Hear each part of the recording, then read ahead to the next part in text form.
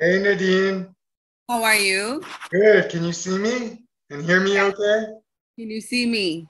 Yes, I can. All right. Your camera is cutting your head off just a little bit. Right. There you go. I'm in my bedroom. All right, cool.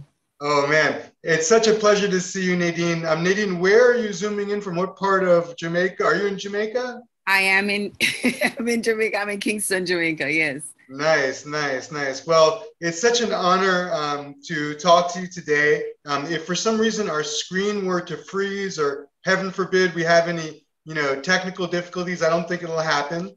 Um, but if it does, I'll just call you right away or get in touch with you, and we'll figure something out. Sure, Um, sure. Nadine, I hope you don't mind my starting off by saying that in addition to being a legendary singer, I know that you're also an academic, a writer, a journalist, a TV personality, a teacher, and just the embodiment of so many things that I respect. And so I want to personally thank you before we begin, sincerely for taking the time out of what I know is an extremely busy schedule, to talk with me and, reason, as we say, for reggae vibes. Thank you so much for Cool. doing that. Thanks. Thank you for having me. And thanks for saying all those things. I was like, really? But it's true. They all true. They all true. You And have please don't to forget that the only one thing you forgot dancer and choreographer. dancer and choreographer. I'm sorry, that too. And performing arts director. I could Right, right, I could right, right. I could say that too. Now, one thing I have to note up front, a disclaimer kind of sorts, and I find myself having to make this kind of a disclaimer when I interview somebody like yourself who's had over 40 plus years, Right. in the, of a professional career. And there's just no way that I can cover all of the hit tunes and the milestones that you've had, though Mhm. I'm going to certainly try my best to cover a lot of them today. It's my hope that you and I will stay in touch, and that if there's anything that I missed today, maybe we'll patch it up, at some future time, Sure, sure, future definitely, point in definitely. time. Now, I think that most people, Nadine, would assume, especially knowing me, that I'd want to begin today's interview by immediately asking you and focusing questions on, the start of your career when you were a child star in Jamaica and you were signed to Bob Marley's Tuff Gong label. And that is, of course, a very important aspect of your career. And I plan to ask you certainly a few questions about that, but I would prefer to begin. And frankly, I believe that Bob Marley, if he were alive today, would want me, he would prefer that I begin instead to ask you about your beautiful, gorgeous new single, Queen, which is right now just so hot. I read in the Gleaner that you said, quote, the song is about women who have gone through the ringer to be successful. And I really dig the message. I think many people will, hopefully, especially when they hear this interview or watch this interview, go and listen to the song immediately, and Right. absorb, the message. And I think, of course, women will love the song, but men too will, when they absorb the kind of message of resilience and Mhm. pride in oneself, in the face of people putting you down. Um, and I wanted to start off by asking you, how much of the inspiration for this song, which I know that you very much wrote, and I think very involved in the production of everything about this song, Everything, everything. everything. And so, how much of it, the inspiration for this song, came from struggles of other women that you see around you and that you know about, and how much of it came from reflecting upon your own struggles and adversity as an artist? I think both, both. Marcia asked me, we're supposed to record a song together, Marcia Griffiths. So Yeah. she asked me to write a song and I wrote Queen. But Queen, when I started singing it to her, I started it in Jamaica and finished it in New York. When I had an idea, she immediately resonated with it. But I was speaking about myself too.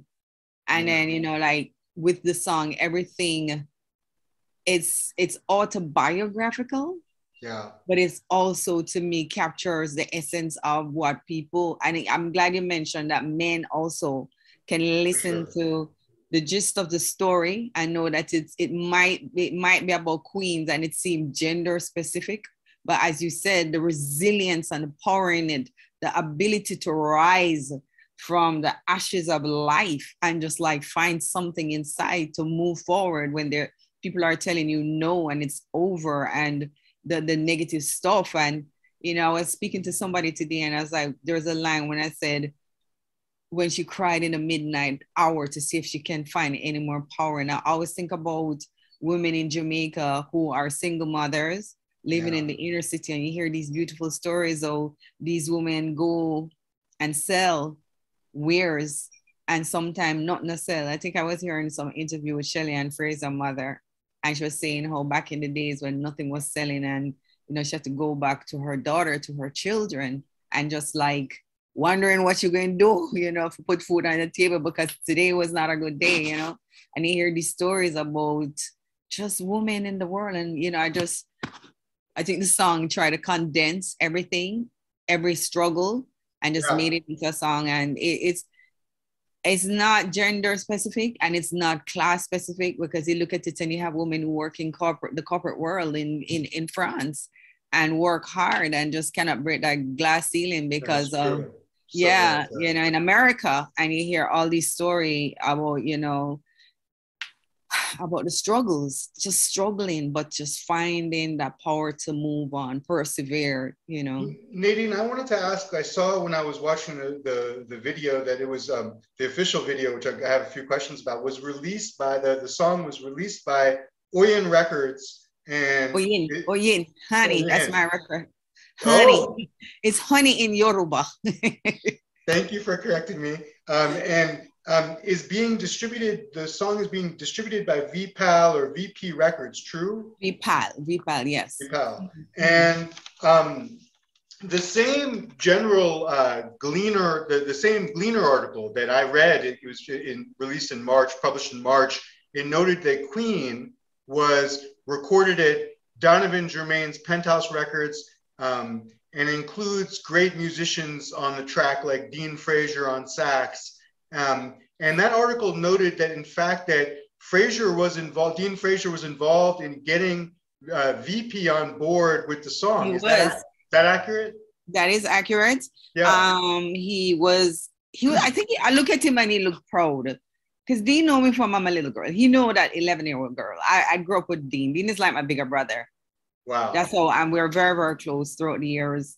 Dean is close to a lot of people because that's the kind of personality he is. He's a giving, extremely generous soul. So when I did it, I was sitting on the song because I'm like, what am I gonna do? You know, you feel good after, you know, you're like, oh, and you tell all this of the beautiful, wonderful narrative. The song was organic and it was authentic. So you're like, what next? You know, it was like, and then, you know, even the guy who mixed the song, what are you doing with the song? I remember Greg who mixed it. Said, what are you doing with the song? I was like, I don't know. And I called Dean. I was like, Dean, I didn't even know what to do. He was like, okay, I'm gonna go to Chris because this song is a very good song, and I'm going to tell him about this song. So how did you, if you don't mind my asking, how did you create the song, and then you know, with Dean, and then he thought about it, and then he thought about how he's going to approach VP with it? I asked him. I said, Dean, because everybody, when the session was finished, they were all impressed because they're musicians, right? And it's a very musical song. And I think more than anything else, he was proud of me because I'm his little sister. And it's the first time I was stepping out as a producer and an arranger. Wow. So I guess he had that pride, you know? Wow. And I just never knew what to do with the song. I was like, what's the next step? Okay. And I went to him and he's like, okay, I'll give Chris a shout out and a heads up. So he did that. And I called Chris and he said, send the song over. And when I sent it over, it's like, I really like it. VPAL, he was like, you know, talk to VPAL and see what you can do with the distribution. And he's like, you need a video. I remember And saying, that video is fantastic, Nadine. The video, everyone should go immediately pull it up. Watch it on YouTube. It's gorgeous. And you look, I hope you don't mind, I hope you don't mind my saying, absolutely stunning in the video. They outfitted you in these beautiful gowns. Regality, right? I mean, you know, everyone is a queen. And then at the end, you're sitting in a throne.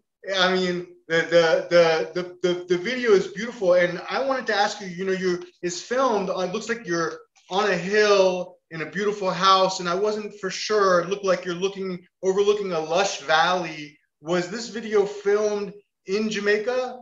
It was filmed in Jamaica. The whole idea was like I was looking down on my kingdom. Whoa! Wow! It's like the queen walks down, and she's. I mean, it's some of the. If you saw some of the back thing of the video, it's like the high heels and me coming down their staircase. I was toppling over, and they had to be holding me. Like they get around 3 steps. That when I look at it, I was like, I look really confident, you know, coming down. But I think they got the 3 steps that I look at because the rest of the time I was like toppling over, especially in that gown with so much material, you know. No, you look like the queen coming down. And what part of Jamaica are we looking at? That was Stony Hill, Jamaica. Nice. Stony Hill. So we went up into the hills so they could capture me looking down on my kingdom. I was like, I wish, but you know. Yeah. Now, you know, certainly I think we'll probably circle back to Queen, especially because I think that a lot of the themes of that show up in Queen, the song, which is a very deep song, may come back in this interview even. But for now, the last thing I wanted to ask about it, in the video in which you see a young girl, she's studying, and eventually she's growing up and she's graduating. And there's also a sweet cameo by your mom, Beverly Sutherland. And then we see you singing with some large frame photos of Miss Pat Chin. There's the former Jamaican PM Portia Simpson Miller, Rita Marley, Olivia Babsy Grange, the Minister of Sports, Culture and Entertainment for the JLP. She's also pictured. Why did you choose these particular women, these images to be part of that video? Okay, so Mrs. Rita Marley was very instrumental in me as a child, instrumental in my career, and she looked out for me so much. I was a country girl in Above Rocks, the first kind of official voice training that I got, like uptown. Yeah, you know, she was putting Ziggy Marley and the Melody Makers in voice lesson, and she's like, Nadine, go. So that's for me was a whole life changing stuff. She never ever excluded me while we were growing up, and she looked out for me.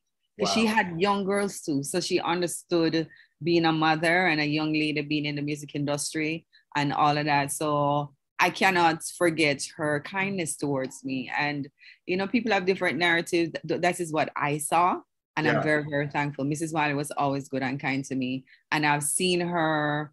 You know, a lot of people speak a lot of things, but I've seen her be a manager to her children. I've seen her like with the first year when Bob transitioned, the first concert ever at 9 Mile, I sang on it, and it was her trying to keep the legacy of Bob alive. So I've seen her in how I see her. How other people see her, I can't really speak on that.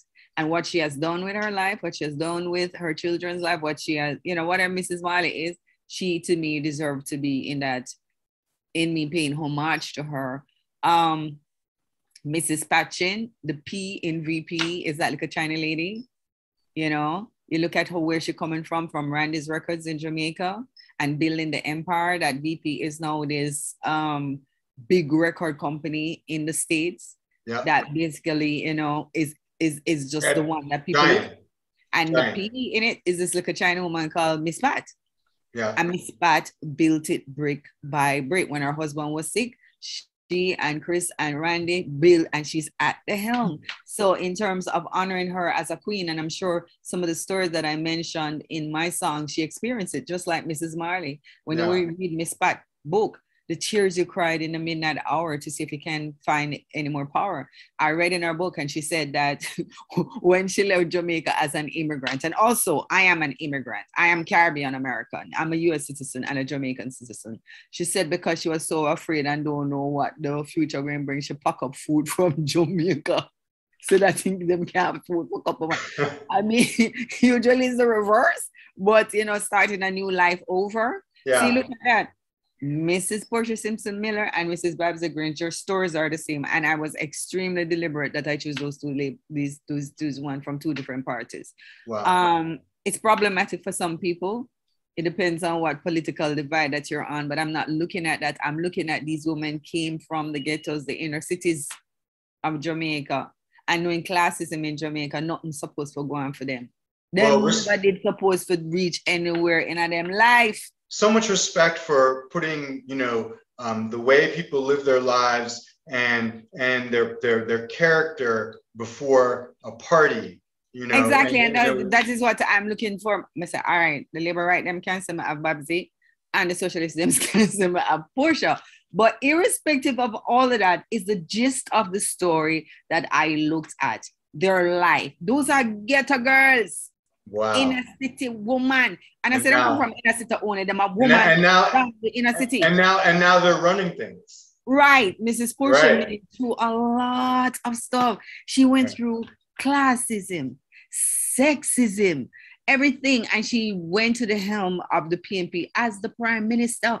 You have to respect, you have to respect that in terms of where they are coming from. You look at Miss Babs Grange too. She come from Tivoli Gardens, worked our way as a hard worker and reached this level in society, in Jamaican society. So, and I'm sure when you listen to Queen, some put you aside to say you gave up and die. Those women have been knocked down a lot in their journey to where they're at. I was curious if you knew. I heard this just today. I heard today that Babsy Grange was at one point involved as a booking agent, was involved actually in the music industry at one point. She was a manager. She worked with Spection. She worked with Specialists for a while. Yeah. During the Bounty days and the Shabba days, she was working. So she worked. I didn't know this. I think the first cadre of Jamaican performers that came to America, I think there was some World Expo thing. She went as a dancer. Mr. Siaga, I think, organized it back in the day. I don't think many people know that. A lot of people don't know a lot of stuff, so they chat up their mouth. But I know a lot of stuff, and I know why I put these women in these videos in my video. Anybody with them political belief or I'm not looking for no hands out or anybody. None of those women who I put in my video, I think they're gonna do anything for me. I'm a self-made woman, you know. Respect, so respect. None of them, me no want nothing from none of them. Except respect, because I have a lot. Kind of related to that, Nadine. Kind of related to that. You've spoken out in the press about both age and sex discrimination in the music business. And I would note also that people should go look. You wrote a very compelling column just a year ago in the Jamaican Observer called Ageism and the Entertainment Industry, which I thought was a very compelling and very well-written article that people should go read immediately. My thought was reading the article is, you are one of, I hope you'll permit me to say, one of the most well-known, recognized, and respected Jamaican singers in the world, with many hit songs, which I'm going to ask you about, and a queen, a queen in this industry by any objective measure. Do you still feel, Nadine, that ageism and sexism are even today holding you back, despite this, what I would argue is a status? It's like some of my songs, I think in terms of me as a songwriter, I think it got lost in the thing. I was listening to some of my songs, even with Queen, and I was listening to Chatty Chatty, In My Blood, Wagonist. And I'm like, I don't think people really rate me as a songwriter. And, some of the stuff also, like in terms of my songs being played. Yeah. I never really fit the stereotype of staying in one lane of being, they saw me in action and they saw fun and all that. I am fun. When you see me perform on stage, I'm a bag of fun. But also, that's versatility. Exactly. But sometimes they don't want to look at versatility because their minds are so socialized and funneled in seeing one image of a woman in Jamaica. And sometimes in Jamaican music, and sometimes either you're a conscious queen or a sexy mama or whatsoever. And I'm like, well, I am both, and I feel comfortable in that, and nobody's gonna change me. You like me. My tribe will come to me. I'm like at this age on stage, I cannot even solicit. I'm like, you like me. I'm back on stage, I'm performing, I'm doing my stuff. If you think my face is too old for you, go find a younger face. That'd be crazy. But when I was preparing for this interview and spending a lot of time, Nadine, listening to your catalog, one thing that really stood out and impressed me is how you've consistently used adversity that you faced, dealing with the ugly underbelly of the music business, and you've actually channeled that into these flaming hot creative tunes. I don't want to hide the ball. I'm thinking of course, about your massive dancehall hits, Chatty Chatty. I could watch it all day long, and Karma. And if you look at Chatty Chatty, Karma, and even I'd say your most recent song now, Queen, it seems like some of your best writing is really born from when you have a personal torment of sorts in the music industry or entertainment business that's caused you that. Yeah. Pain. Definitely. I've used my pain to create art. Karma is one. Yeah. Sometimes I feel so helpless in life. Sometimes I do feel helpless. Some of the even now, some of the malice and the underhanded thing that happen in the music industry, and you're like, if I go with the level of their actions towards me, and if I go with that same intensity, I kill him, I murder. I know, Nadine, I know. You're trying to stop my life, but you're just like, in the universe sometimes you're just like, because I've seen it. I've seen karma really bounce back on people. Boom, bang. I love that song. Say, I think it's so rude, girl. Boom, bang, when the pendulum sway. Rock, rock, pop, pop, pop. Right. You reap what you sow. You reap what you sow. Yeah. And it's I love that song so much, Karma. I do too. And I know the from reading a little bit, the research about why you wrote Karma. But maybe if you don't mind my asking you to just describe the circumstances behind remind me, because my mind is so far from. Remind me what I said. I recall that it had something to do with the fact, and I don't know that everyone knows about this show, so maybe you can correct me. I'm not sure I know all as much as I should, but Miss Sutherland was on a show that was called Rising Stars, and Digicel is the one who promotes and produces that show. Digicel is a huge Jamaican cell phone company, and you were a judge. I believe it's a show that's kind of like American Idol. Yes, it was. Yeah, and you have 3 judges, and you judge, and you were on that show for several years, and that show has led to successful careers of a number of very emerging stars in Jamaica. And you were on that show for several years. And my understanding is that they, 1 year, out of the blue, ungracefully and discourteously dismissed all the judges. Yes, they did. And and you weren't having it. And you wrote the song Karma, I think, in somewhat of a response to these people in. That is true. That is true. They really was very, very disrespectful. Yeah. Karma was written for that. But also at the same time, I think I was going through, was it somebody who disrespected me in a relationship and was being very dishonoring to me? And I'm like, goodbye. I was like, listen to me. My life, I really don't need a middle finger up till a boy, middle fingers up. Oh man, so, it was a dual sword thing. I I love dressed that. the digital rising star because I was extremely upset in how they did it. It was very, very underhanded. Wow. I never publicly came out and bashed them, but I wrote that. So it was several issues that I think that I needed to channel my anger into a Yeah. song, and Karma came out. Well, it was a cutting edge, great song when it came out. It's a fabulous song today. Incidentally, I was listening to the tune again right before we began speaking today, and there's an incredible saxophone solo at the end of I know, Karma. right? It's dynamite. I know. Is I that love a sax solo in that song too. I'm glad you heard it. Oh, it is so bad. I'm sure it's Dean. Who's the saxophone player? I don't know. I think it's Dean. Is it Dean Fraser? I think it is because it is such a kick butt sax. So Wow. I love it. May I tell you, man, solo. it is so awesome.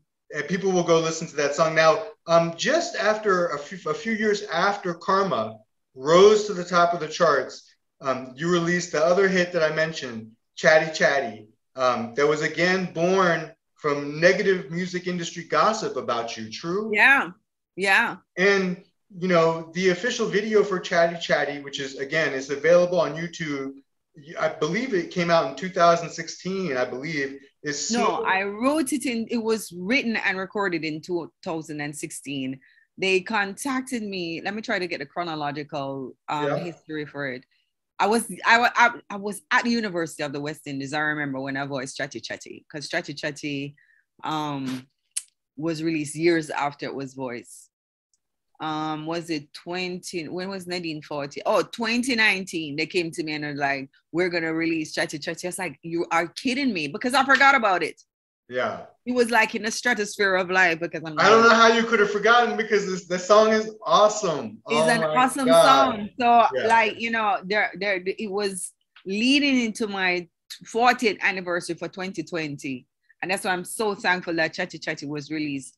Chatty Chatty was released twice. There was a soft release and then there was a big release because I remember when it was February and it started to play and oh my God, then the video is so hot it could cause to anyone who watches it. I would just put a warning out. It could cause you to have a meltdown. But the song, the song Chatty Chatty. I mean, this could be the best song on the subject of gossipers and backbiters that I've ever heard. The lyrics are so vicious, and just for the record, you sing verses like, quote, "Were you emotionally abused, feeling lost and misused?" And then you say, "Look how you're getting fame, all in bad name." And then there's the great refrain, of course, chatty, chatty mouth. It feels pretty, but you're so ugly. I just your face pretty, but your face pretty, but you're so ugly. Which I just love it. Can you discuss at all the circumstances that gave rise to the song a bit? I mean, what was going on, Nadine? What has gone on in my life? There was this big, ugly, and I guess it still exists. People say it don't exist anymore, and some people say I take it too serious. So I did. It was rumored that I was on crack, and I think I was on drugs. I was this big drug taker, which never in my life. And I think it has impaired, I think I don't fit the narrative of what reggae and female singers should be. I had my father around me. Nobody really know a lot of stuff about me because there's not a lot to know. I'm boring, really. Like I'm excited when you see me on video and, when I'm performing, they see this thing and I can dance because I'm a trained dancer. But when you see me, I don't think I'm like, or out there, I can be very, very quiet and very observant. And I think in terms they wanted some dirt on me because there's nothing that they can say that there's no casting code stories about me because it just never existed. So I think they needed some dirt. Can I ask, Nadine, were these rumors? Because I tried to understand this. I did see, I read somewhere where you had kind of alluded to the fact that people had said you were, this drug addict. Mm-hmm. And now you're telling me for the first time I'm hearing that they said you were on cocaine. I'm sorry. It was awful. I'm sorry. It's not even on. It's like it was my life. Well, then, there was no sign of it. Basically, no sign that anybody could see. And even if they don't see no sign, you walk. They're gonna say, Was this rumor? When you talk about a rumor now, is this something that's circulating that hurt in terms of hurting you in the music business I think it industry? did. I think it did. And that's why sometimes I don't really trust people in the music industry, you know, because it can be a vile industry. Right? Oh, So I think that what yeah. happened is that, I don't know, I guess it would be nice to say that about me. I don't know. I don't know what they get off on because you speak vile to karma, you reap what you sow, you reap what you sow. Sometimes I wonder if karma, right? Because sometimes some people may believe no In getting the karma. Well, in the song, you further pointedly sing. I'm glad you're listening to me because sometimes I get my patois messed up, and so no I'm problem. very. I like it. No, I try to very much recognize my limitations as not a Jamaican. But you sing pointedly. You are Guan, so everybody knows it's you using your life to cause strife. So did you really in real life too, when I just listening to the lyric, did you also know in real life too some of the real people who were, you don't have to name them, but did you also know? Yeah, it worked for some. It worked for some agenda, some people agenda. I know.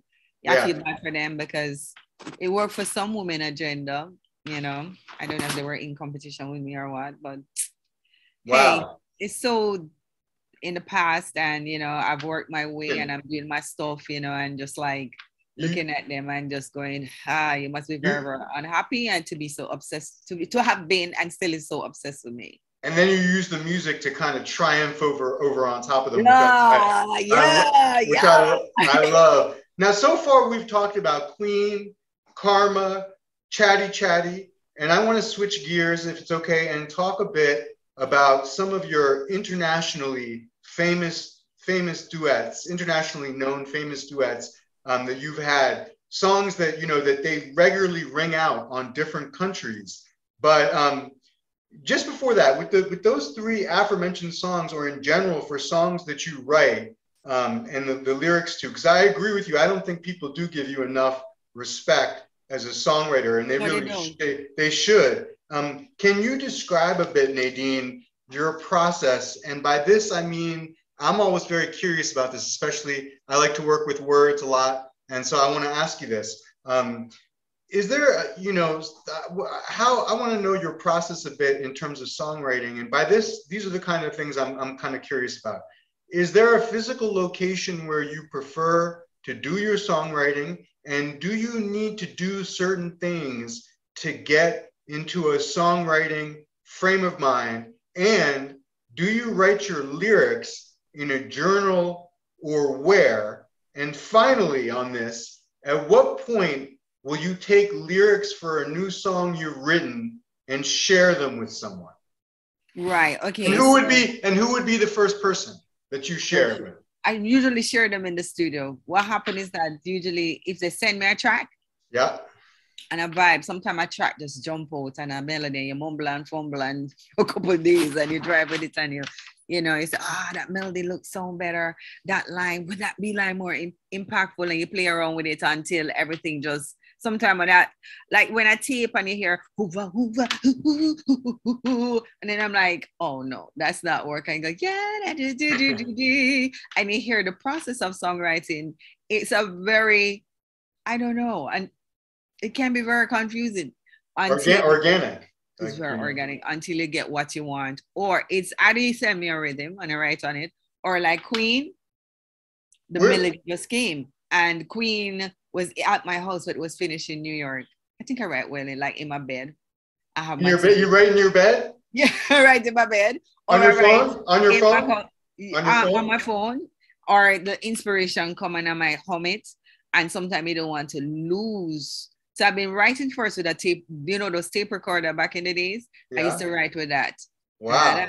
Oh, a dictaphone, like a dictaphone. Right, until I Yeah. started writing with my Wow. phone right now. So that's Yeah. what happened. And then some of the lyrics, I said, this is more potent. And then I listened to it and it's like, it's kind of corny. The rhyme kind of corny. We need something more edgy. And so Nice. that's the writing That's process. how it comes together.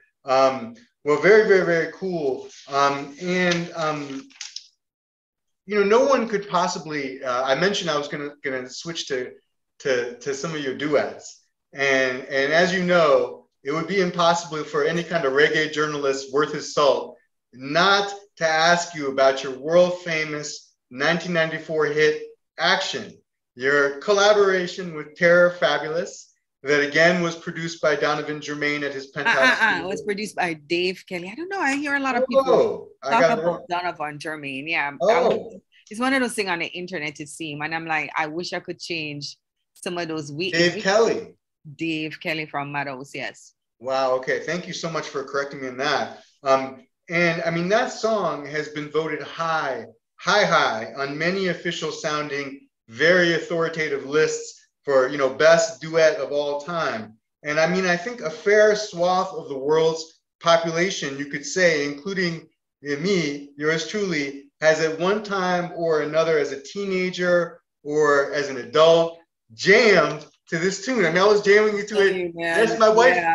That song is like this timeless song. When I went to New York to be the director of the performing arts, and the kids that I was their teacher, they're like, they knew Action. They didn't believe it. They knew Action. You walk, and I mean, I'm very blessed to have had a song. I don't know, it's a dual thing with Action. It's a blessing, but sometimes is it a curse? Because sometimes some people just box you in and just want to see that, and they don't know your other material. They don't know all your other material. It obscures the karma. Other songs. It obscures the Chatty Chatty. It obscures the Queens, which are great songs, and I'm like, I am the girl, that part of me still exists and it is there, but I'm also a strong songwriter and have some powerful songs. But, I guess sometimes I wonder if the listeners are stuck in 1994 and I have moved past that. It's interesting, Nadine, because you say that, and I'm going to certainly get to the point in the interview where I ask you, as I mentioned earlier, about your child prodigy days. And and as you just mentioned, you had the double-edged sword, Nadine, of having, some of these giant hits that everyone knows, and then all these other songs which they don't know because of some of the giant hits. Then you have the double-edged sword also. So you have one double-edged sword that's sticking you on one side, and then you have another double-edged sword, which is that you were a child prodigy, and some people maybe just associate that, and you don't, having, or it's the dance hall Nadine. And the thing is that you've been, your songs, you've been all, you have not stuck into one, one part of the music. No, I don't. That's why, I'm not a mold person. You try to put me in a mold. I am not a mold person. So I'm just like, I live my truth as an artist. And I'm like, the tribe who see me and see the totality of who I am will see me. But I find that people are so socialized to really like think in boxes. Is either you're this or you're that. They're not socialized to think like somebody who's out of the box. Now, that's true, Nadine. And many people don't know now that Action was never meant to be this giant hit, that it was actually recorded, correct me if I'm wrong, as a demo. It was supposed to be my demo, one of my demos. And then what happened? I came to Jamaica to record. Let me tell you the whole story. I went to London and auditioned for Soul to Soul. Karen Wheeler left Soul to Soul. I got the part. Wow. Managers hated each other. I mean, like, I can't find the age to really like this. Both of them, it's a funny thing. You look at how they hated each other and they're both dead. Oh, man. They're both dead. So all of that hateration. Where is that gone now? Yeah. Where's that gone? Where's that energy? That wasted energy. A lesson in futility and male machismo. Thank you so much for pointing that out. It's a powerful, this is like a moment it just came to me a while ago that they're both dead. Wow. So I got a part and they couldn't get along. So Erskine Thompson was managing me then, and he was like, okay, so I want you to just like do first it was some R&B that he was like, I don't think that's the direction. Go home and do some dancehall. The first dancehall song, I started working with Jermaine, Wicked and Wild, before it became Wicked Dicky with Buju Banton. Yes. I have a question about that one towards the end. Yeah. Then Action, and then Dave Kelly decided that he was going to release Action as a song in Jamaica. So it was Nadine Sutherland and Terror Fabulous first. And it done the place, it done the dancehall. And then Terror got really hot with a lot of tunes. Terror had a lot of hit tunes. And VP, no, Electra. Yeah. Right. Electra signed Terrell. And they eventually signed you too, right? They eventually signed me after Action. Yeah. When I showed up, when the video know, I basically got the choreography and the dancing and everything. Everything you see for Action was basically me. You know, it was my idea. It was my creativity. It was me and my dancing. Well, you know, when you say, and that really makes me want to ask because, you know, I'm very curious about this. Selected Jerry, he's a friend of mine, and he's the host of a very, very popular and respected radio reggae show. And he wanted me to ask, and honestly, especially given that, you know, initially this song was created as a demo, your demo, and given what you're saying right now, I'm very curious too. Selected Jerry wanted me to ask you this question. He wanted to know, given how massive of a hit that this song is, Action, and how often you can still hear it played all around the world. Did your participation in that one song alone, I love the way he framed this. This is the way he framed this. Did your participation in that one song alone and the royalties from it make you financially comfortable, he said, for life? I am not financially comfortable for life from Action at all. I didn't write Action. And why not? And then why not? And then the question remember that I didn't write Action. I am the songwriter of Action. That's the thing. That's why I tell you, who wrote Action will live forever, because that song, I'm a performer, so I get the performing royalties when it is available. Yeah, but I'm not the writer of Action. So the copyright. You have to separate them. Yeah. Right. Yeah. People have to separate them. I'm just a performer, which is two different kind of. And the performing rights don't pay as well as the songwriting rights. Not at all. Not as sharing too. Not at all. Mm-hmm. Do you feel, on the same subject a little bit, do you feel overall in your career that you've been treated fairly, Nadine? No. As it concerns royalties for the numerous hit songs that you've enjoyed over 40 years? It's not only the royalties, it's just like a lot of stuff I don't think I've been treated fairly. Yeah. And yeah, but you know, can you speak on some of those things? Like, what are the things? I don't think I get right now. I'm demanding in terms of, you know, the shows, you know, because in terms of my level of hit songs, I'm the thing, you know, I'm right now, I'm seeing myself differently, and I'm like, I won't be taking that. And I think what has given me the confidence is knowing that I have an alternative. I'm a master degree woman. So at the end of the day, I'm like, listen, you know, and I'm not even a master degree woman. I stepped out of the music industry and had a successful life outside being the director for the performance. I bought a lot to my job when I went to Challenge, and I'm very, very proud of what I've done. So it has given me another level of confidence going back to school. How I view myself when I stepped out to the world, I stepped out of the Jamaican. You said when you went to Challenge? Yeah, that's the organization that I worked with. Thank you. Yeah. Right. So when I stepped out, when I went to America, and I realized the enormity of Action, the enormity that anybody said, this is a woman that wrote Action. It could be white, black, yellow, purple. I mean, those colors don't exist. But I mean, in terms of people wearing hijab and, you know, they come on the job and you know, going places, and you mentioned that, and the ears and eyes open up, and I realized that I did that. Yeah. You know, I gained a lot of confidence in terms of myself as an artist, myself as a woman, because I went and I financed myself through school, you know, and I was successful at that, a different level of my life. And not everyone knows, but when you talk about your school, I know this just from reading about you, but that you have your master's of cultural studies, yes. Right? And from the University of the West Indies, I think. Mm-hmm. Correct. Yeah. So, you know, which I think also then later led to, you know, the very cultural tune, at least had some inspiration to the In My Blood. In My Blood. Yeah. Very, very much so. That song was totally during my break. I was writing my thesis. Yeah. And the professor said no good the December, and it was so painful for me. I was like, what do I do? Yeah. Bawling, and then I remember just my professor writing me, and he said he wanted to work with me, and in my blood just, I think at the time when I wrote it, there's this a young man of African descent was killed in America. One of the first public killing. Yeah. And I was so angry. I was so angry. I was so hurt, just like a lot of people in the world.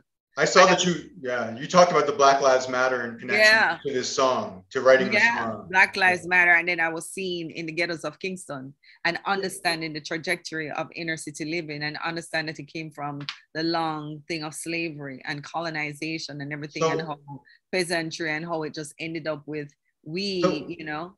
So much respect. Nadine, I don't want to lose the track of this because I was going to ask you still, just going back for a minute, about financial stuff, because I think it's important, especially for young artists, to understand some of this stuff. And I know that when you were I believe when you were a child star, I believe at least until you graduated from high school, that your parents helped to manage, you know, your career. But when did you first really learn to manage the business side of the music? And I'm talking now about things like you mentioned, performing rights, copyrights, royalties, making sure that your music is not, you know, that you're getting, you know, compensated for your music, you know, as much as you can. And I learned that later on, but still I learned. You know, I learned that later on. It wasn't like something that in the Jamaican sphere, all of these things, you know, happened, or some people knew and just never tell anyone. It happened later on in my life, but still, I learned, and I think I learned pretty well, you know, in terms of understanding, you know, performance rights separate from copyright. Did somebody help you with that, or did you learn that someplace? You know, people helped me. You know, where the performing rights is concerned, everyone who leads jams now, Jamaica Association of, I don't remember what the acronym means. Musicians. Oh, I'm familiar with it too, actually. I should know too. Right. I know exactly what you're talking about. Jams. I actually worked there for 3 months in terms of putting together the performance rights. They're very involved. That organization, true, in terms of educating musicians in Jamaica. Very much so. Very much so. And Evan just being just a person who was just so open, so filled with knowledge. His name is Evan. Evan, what's his last name? I can't remember Evan's last name. I'll figure it out. I can Google it. He's my very, very good friend, and he's incredible. He's incredibly knowledgeable. And I could ask him anything. And although I know performance rights, it just was concretized in my head, because having him and just speaking to him. When I publish the interview, I will find his last name and I'll put it in there. But he works with the Jams. Is that right? He's the CEO of Jams. Very good. I'll find him and I'll make sure I put it in. Now, this may be silly. I have to also make sure because you know, you get a chance to talk to someone like you. Want to make sure you ask some questions. This may be silly, but when you sing Action and then Terror follows, okay, and he says not a bag of mouth. Can you please help an American like myself? Though I think I may know, okay, can you give me a translation of what the patois of not a bag of mouth would translate to? I have a suggestion, but I'm not sure it's 100% accurate. But could you tell me what would maybe be a good American substitute for that? And what is being said?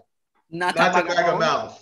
It means that your actions should substantiate what your words are saying. Nice. You are speaking too much, but your actions is not doing what you're saying. Action, we want to see the action. We don't want the talk. It's just pure talk. You're a person just talk, but you're not doing the action. So we say is action, not a bag of mouth. No long talking, no chatty chatty. In the United States, I think what I thought is maybe accurate, because in the United States we have a saying, all talk and no action. That's it. You got it right there. So okay, not a bag of mouth. Okay. Yes. Okay, we figured this out. What a bag of mouth is like, okay, the Louis Vuitton the big old knapsack, just tons of bag of just chat. And you run your mouth. You run your mouth. Run your mouth. So I ain't not do nothing. Thank you so much for that. Now, if it's okay, I want to turn to another flaming hot collaboration of yours. Came out about the same time. You mentioned it. We talked about it. I know you've had a number with him, but Buju Banton, Wicked Dicky. We have to talk. I mentioned to you. That's an incredible song. I mentioned to you before the interview. I mean, wow! The track is so addictive. There's a reason why it reached #1 on the Jamaican charts, because the song is fire. And one thing about Action, and I wondered what you thought about this, but one thing about Action and Wicked Dicky, which I find so interesting, is it seems like for these songs that explode, that, if I was a producer and I was thinking about, who I want to get for a song, right?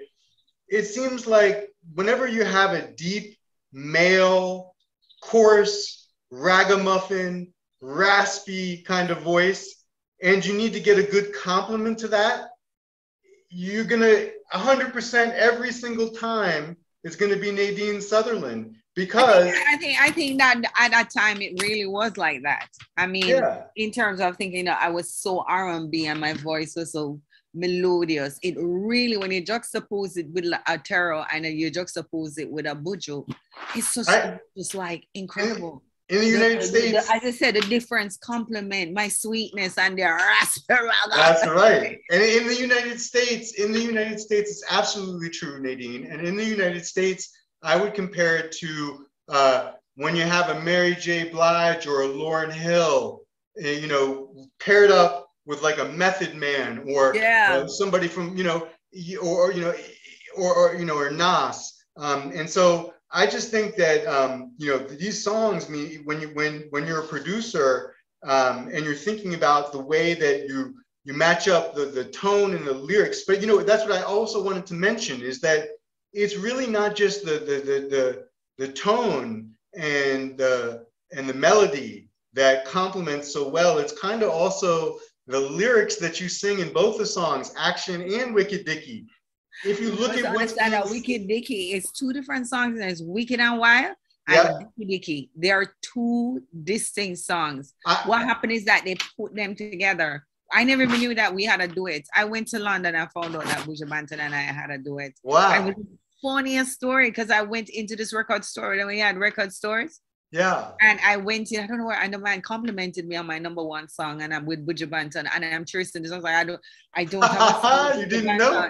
No, I didn't. Wow. And the man is like, I have a song with Buju. I'm saying, I have no song with Buju, boss. No, I'm song with Buju. Because they just overlaid. Exactly. They just morphed the songs together. It was done very good, if you look at it. But if you really know Wicked and Wild, the rhythm, you would know that there is a song called Dicky Dicky by Buju Banton and Wicked and Wild.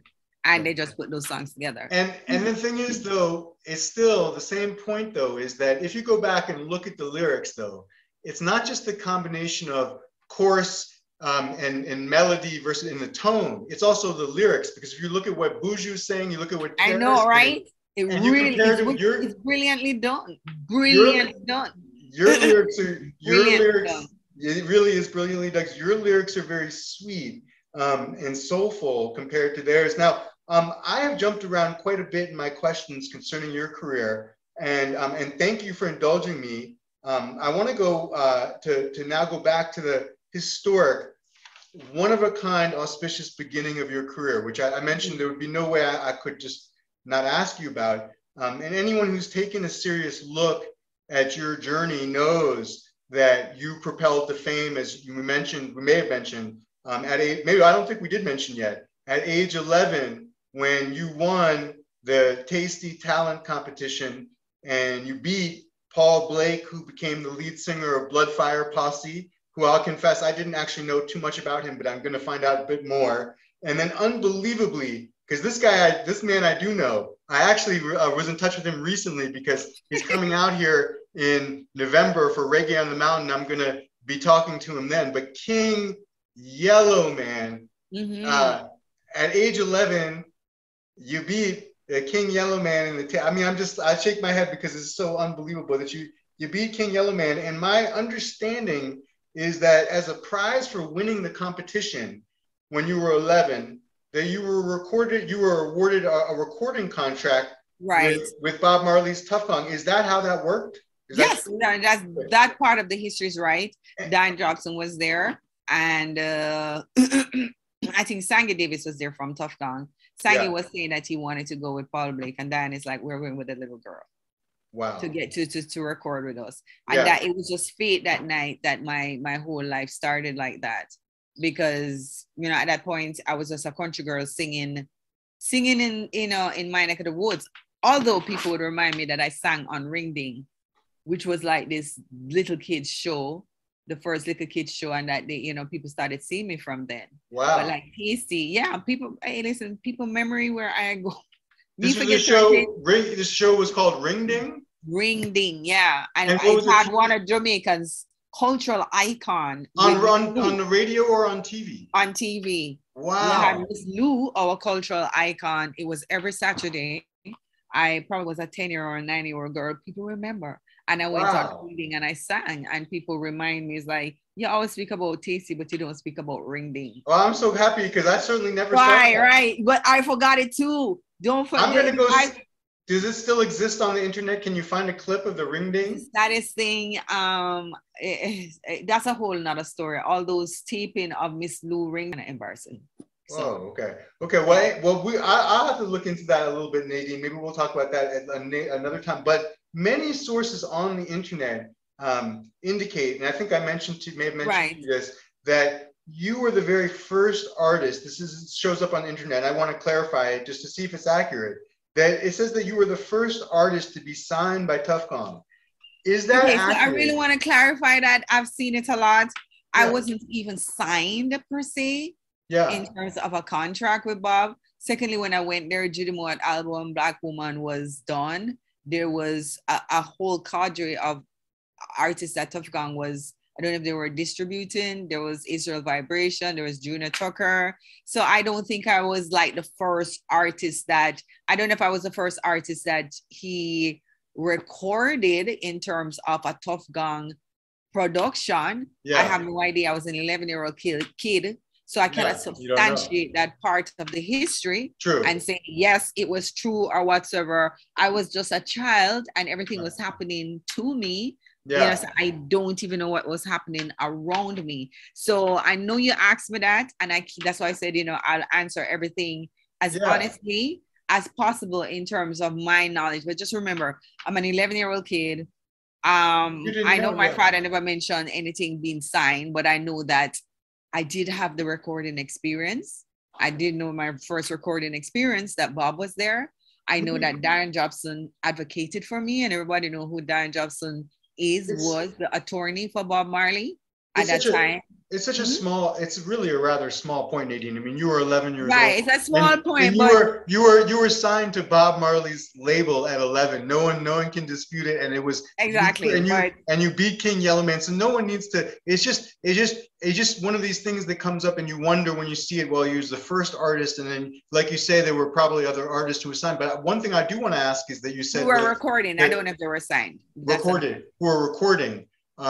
But probably he would have signed, you know, like the I3s, or the Tuff Gong would have had the I3s, or Rita Marley would have been signed. The funniest thing, the first I3 album, I think, was after Bob transition. Oh, okay. I remember Labor, you are the melody. I love the way you walk, because I'm a big I3 fan. But I think what I meant to say, I think I meant to say them, not so much the I3, but the Melody Makers. Right. The Melody Makers were there, children playing in the streets. You know, the other day I saw this poster of myself, Melody Makers, and Junior Tucker. Our first performance in 1980 when after Starvation, and they had children playing in the street, and we did one at Disco Inferno, we did the other at where did we do that? You mentioned Junior Tucker. Didn't he pass? No. Junior Tucker is here. He's a reverend. He's a pastor. He's doing so well. Wow. He is, okay. He's out of the reggae music industry. He's not a Christian. Okay. Now, one thing that I have sought to do, Nadine, in my interviews is to probe people who've had actual personal experiences with Bob, to really rack their brain and to remember and recount them. However, while I do have a specific question or two for you about it, I really don't need to do that, because there's they have you ask you about a whole retelling of Starvation. And the reason why is because I would point all the people who are interested in that topic, because it's a very interesting topic, specifically to the very detailed and revealing interview that you did with respected fellow reggae journalist Angus Taylor for Reggae-Ville. People can go look. People can go look, and there's you gave a very great interview. I hope people will also enjoy this interview. But people should go back and read Angus's Taylor interview with you for Reggae-Ville. I think it was done in Jamaica at King's House. Yeah, maybe. I was in braces. Yeah. Yeah. I think so, because I've seen the picture. I remember some little kids. This girl, yeah, put her picture together, and she had in braid, and it's like they're kind of making fun of me and my braces. That's so wrong. That's so wrong. You look beautiful in those pictures too. In that interview with Angus Taylor, you really detailed at length your relationship and your interactions with the Marley family as a young child, and you gave some precious details about how when you recorded what I think is one of the most incredible roots tunes you could hear ever, Starvation. And that you mentioned things about how Bob was there directing the musicians, how he had to tell them to put you on a high stool, and just so you could reach the microphone. And this is kind of why I think people should go back and look at that interview that you gave, because you gave some really good details about that. Now, both Starvation and your other giant Tuff Gong hit in 1980, a song called A Young One Like Me. Yeah. I don't think enough is said about this song. Isn't it a beautiful song? Oh my God. Like, I would hear it and cry, the orange against. Oh my God, it's such an incredible song. The lyrics are so conscious. Written by Sandy Davis, just like Starvation on the Land. True. And the Sanji Davis, the lyrics that he wrote for both of those songs, for Starvation and for A Young One Like Me, every reggae fan has to listen to those songs. Yeah. And they because they are some of the most righteous, conscious lyrics I've ever heard. And your ability at such a young, tender age to express those lyrics so poignantly, that has to go down as one of the greatest things in reggae. And I don't care what anyone else has to say about it, because it's the incredible that you were able to give the emotion that was called for with such a maturity at age that age is so young.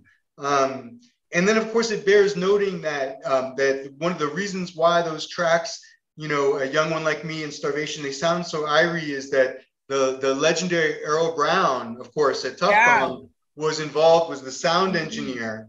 And I did want to know, I wasn't sure, was A Young One Like Me, was that recorded the same day as Starvation? No, man, that was recorded long after Starvation. So then, and was Bob in the studio for A Young One Like Me? No, he was in the studio for Starvation. Remember that Bob was always touring, and then after a while, I think A Young One Like Me was, Bob just went missing. In my 11-year-old eye, 12-year-old eye, he went missing, but that's when he got sick. Yeah. He was always around. Like, for a while, I would see him when he's off tour, Mokopat, Tuff Gong. I'm an 11-year-old kid, he's a 36-year-old man. Only if an adult, like Dan would take me to see him. So I'm not in his age group. So I never had a lot of interactions with him, So that was it, A Young One Like Me, he wasn't around then. I think it was then in my young mind, Bob just went missing. When you, I know you were quite young, but when Bob, you were older then, but when Bob passed, do you remember, where you were when you found out, and how you found out? Well, I remember speaking to Bob through again, Diane.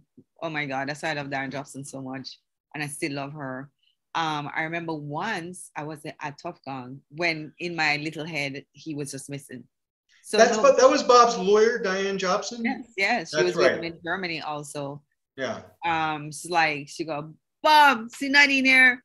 I went to the, and he asked, how are you doing? But I didn't know that he was in Germany at that point, speaking to her, or, you know, what he was experiencing. That's the last time I spoke to him.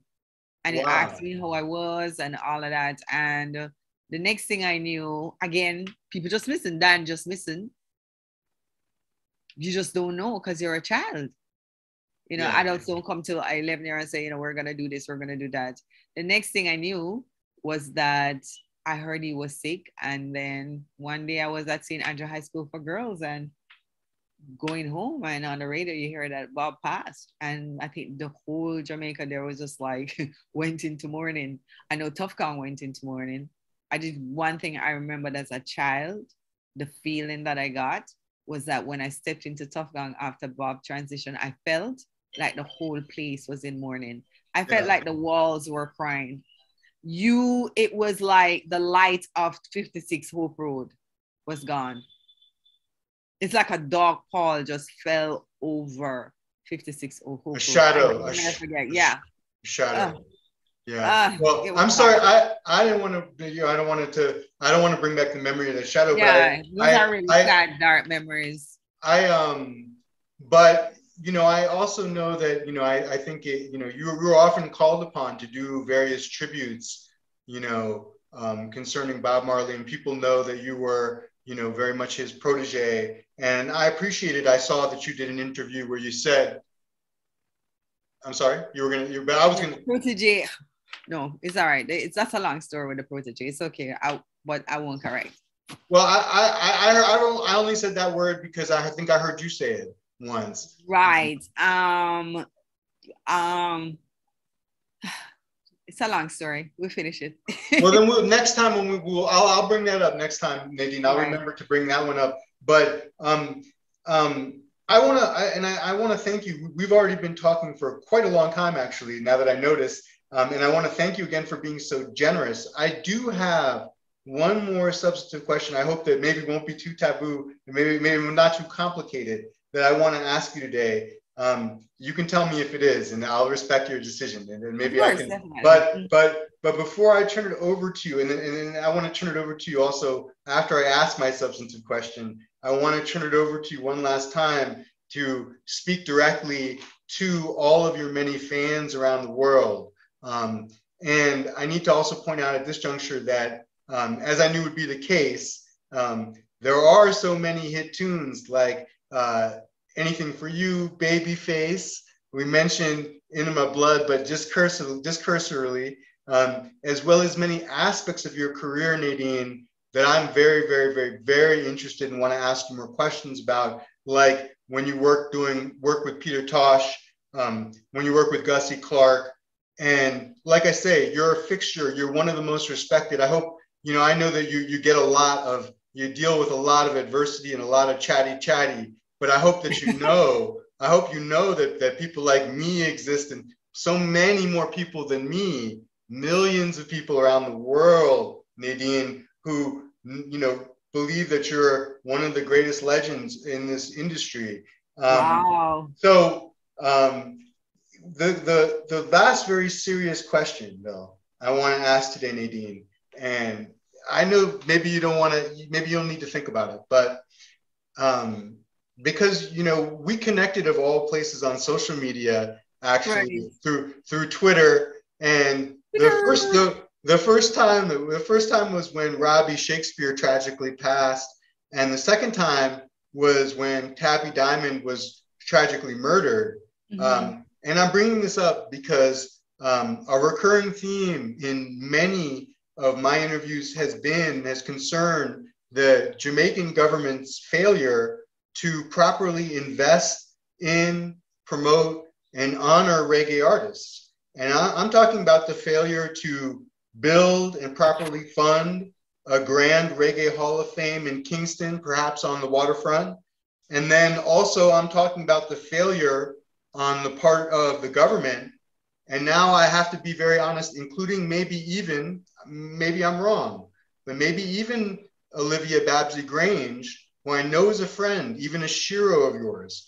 But to officially recognize some of these legendary reggae artists, and I mean the names are they're too numerous to mention, but I would start with some of my friends like Scientist, Tony Chin, Winston Jarrett, Sister Carol, Nadine Sutherland, you know, and then of course I would have to even mention, because I think I may have told you this, that 85-year-old Larry McDonald, this is the best hand drummer in the world and the coolest conga playing cat, I told him today, I've ever seen.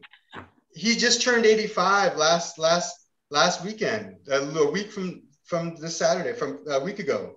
And so I'm going to go see him tonight, but you know, he's going to be down there with the Scatolites in Los Angeles. But none of these legends, like I said, have been officially recognized and are honored by the Jamaican government at all for their contributions to reggae music. Can you comment on your view of this situation? And also, do you have any suggestions for how we could change the situation? First and foremost, I am very, very proud that, you know, what the music have done to really like, you know, like to evoke this passion in people who are non-Jamaicans. True. I'm proud that the power of reggae has done that, and it's from the roots of the people. True. From our pain and our struggle and how it just resonated across the world, that someone like you would really feel so strongly about it, that you would have articulated with such passion. It makes me proud, you know. In terms of governments doing stuff, there's a point. There's always, I think there's a problem that, you know, sometimes you have a good wife and the world see how beautiful she is, but because she's in your face every day, you don't see her beauty. Wow. So you always take for granted those who have done so much for your culture. And it's something I think I've struggled with, because I've, you know, like when you travel the world and see the passion that people have for reggae music and what they want to do. And, you know, I wish sometimes that people would feel that way, but a way about the music. When, you know, when I come home, there's definitely been a cultural shift, even in my growth as a person. I remember once that our own music was scorned upon by our own people because of slavery and the indoctrination of colonization, of not appreciating what you have. And I've seen people now grow. I've seen people from white Jamaicans, Black Jamaicans, uptown, downtown, identifying stronger with our own culture and feeling proud of it. So everything that you speak about, I don't know if I'll be here, but I know in terms of how people are coalescing, and you still do have some negativity around, that I pray that at one point that there will be something like this, like the museum that you could envision, and but also the support to give to the music will be there from a corporate and a government level. So I don't know, but I thank you for that, and I'm so appreciative. Nadine, thank you so much, because someday I do want to come, when I next come, you know, or not when I next come, but because it's going to take them some time. So I'll give them some time, the time that they need to build that kind of a museum that I can come to as a tourist. And I want to be able to go down the Nadine Sutherland Hall, and I want to be able to look up on the wall at the various records, hit records, and I want to be able to see a little plaques underneath to describe some of this history that we talked about today. And I want little children in Jamaica to be able, and all from all over the world who visit, to be able to do that someday. And it's been such a blessing to talk to you, Nadine. I want you to please stay safe. Please don't listen to the negativity out there. Please keep making music. Please stay in touch with me, because I want to talk to you more about some of these subjects we didn't reach today.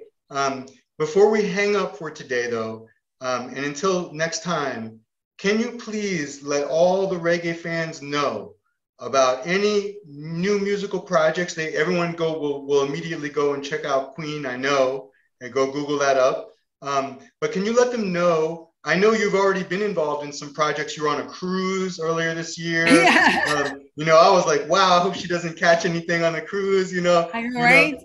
I know, but they were very, Uh, I must say they were meticulous. I think Good. anybody who came on, you had to be checked for Nice. COVID before you go on.